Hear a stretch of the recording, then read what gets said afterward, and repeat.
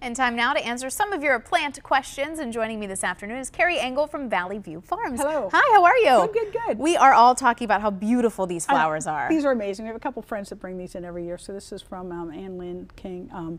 But beautiful dahlias. They get planted in the spring from those big, they look like spiders with like big swollen legs. But they get planted in the spring, and then by now they're blooming. And this was just the perfect year. We had enough rain to really keep them going.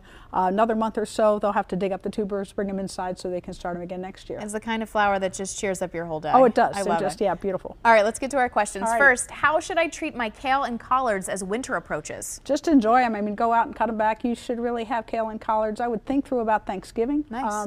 Because the frost isn't going to bother them at all. A heavy freeze will take it out. Sometimes they'll even over winter, so just keep enjoying them as the winter approaches. Don't tell us twice, because we will. There you go. All right, last year my marigolds were beautiful. This year they dried out and never recovered. What did I do wrong? You know, I don't know, because marigolds are usually pretty easy, and again, we had plenty of moisture this year. If they're in pots and dried out, certainly they're going to go.